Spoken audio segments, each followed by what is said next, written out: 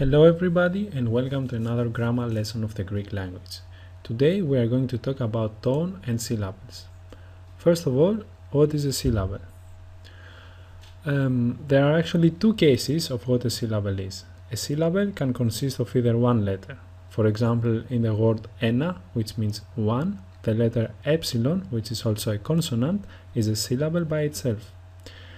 The second case is when a syllable consists of a consonant and one or more vowels.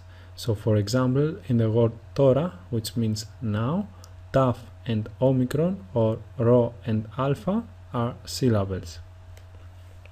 Now that we have defined what a syllable is, let's define what a tone is.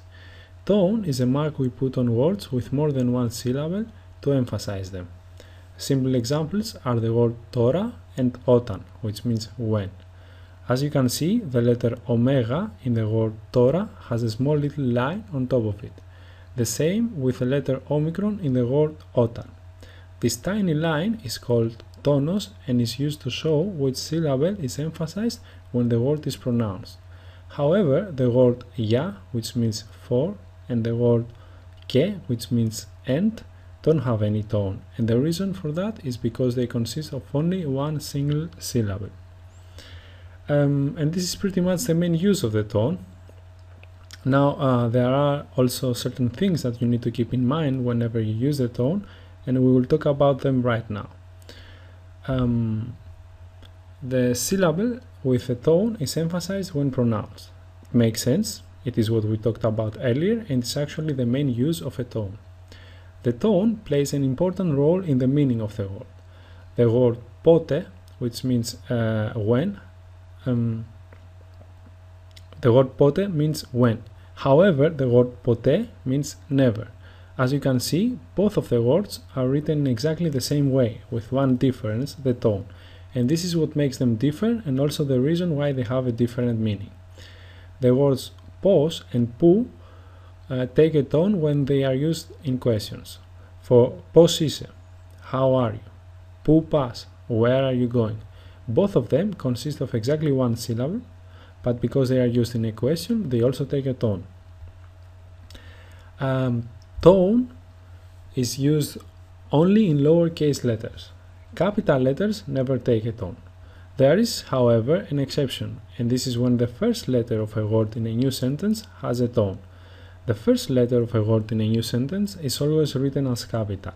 When at the same time it also has a tone, then we write it as well. Take for example the sentence when I go to school, όταν πάω στο σχολείο. The letter omicron, although it's capital, does have a tone. Tone is used only in one of the last three syllables of a word. Let's see some examples of words with more than three syllables. Αυτοκίνητο, which means car. Caramella, which means bonbon, and υπολογιστής, which means computer. Although these words have more than three syllables, none of them has a tone on the fourth or the fifth syllable. I don't know if you have watched my video about pronunciation rules. If not, please do so, because I talk about how certain combinations of letters are pronounced in the Greek language. The important thing to remember is that when these combinations take a tone, then it is used on the second letter. For example, in the word αυτοί, which means they, omicron iota has a tone, and it is used on iota, which is also the second letter. Αύριο, which means tomorrow, alpha epsilon, in the word αύριο, which means tomorrow, alpha epsilon also has a tone, and it is applied on the letter epsilon, which once again is the second letter. However, when the tone is applied on the first letter of a combination, then that combination is read separately. For example, the word Maios, which means May. Normally you would read alpha iota as E, like the sound of epsilon, and you would say Meos. But because the first letter alpha has a tone, you read alpha iota as two different letters, so the word is pronounced Maios instead of Meos. The same with the word γάιδαρος, which means donkey. Instead of saying γέδαρος, you say γάιδαρος. And finally, for today, something that although doesn't really have to do with the tone, I think it is best when I mentioned it along with this lesson. Διαλυτικά. Διαλυτικά is these two small dots that you see on top of iota in the word γαϊδουράκι, which means small donkey. Their sole purpose is to separate combination of letters so that are read as two different letters. Why is that? Because we need a way to read a combination of letters separately, although it doesn't have a tone. Yeah, that's it for today. Thank you very much for watching. If you liked the video, please subscribe, and why not give me a thumbs up. See you next time.